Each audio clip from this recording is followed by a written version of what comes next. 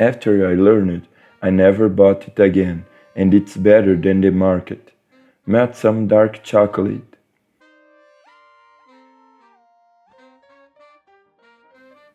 And melt some white chocolate too.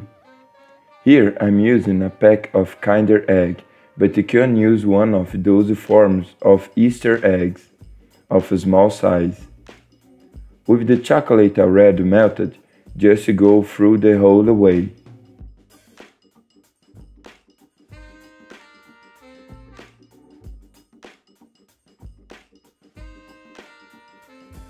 If you want it to look like Kinder Egg, make just one layer to be very thin.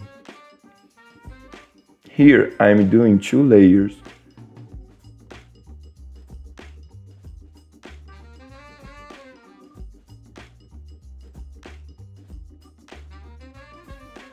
Once this is done, just put it upside down on a paper towel or parchment paper and refrigerate until it hardens.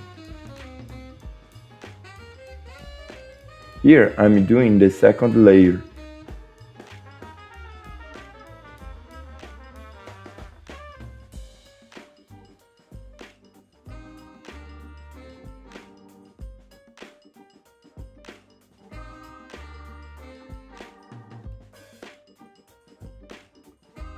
Refrigerate again.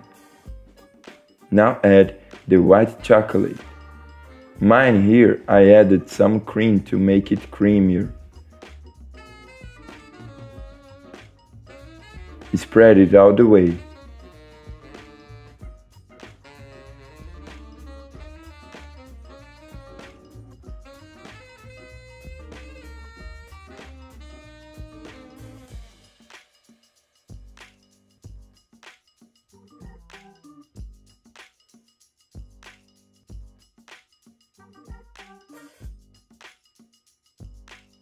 Refrigerate until hardened. We're ready for our homemade egg kinder. And look how amazing this it looks. I put a little toy inside to make it even more like it. Keep this way, and whenever your child asks for an egg kinder, you can do it at home and spread in very little.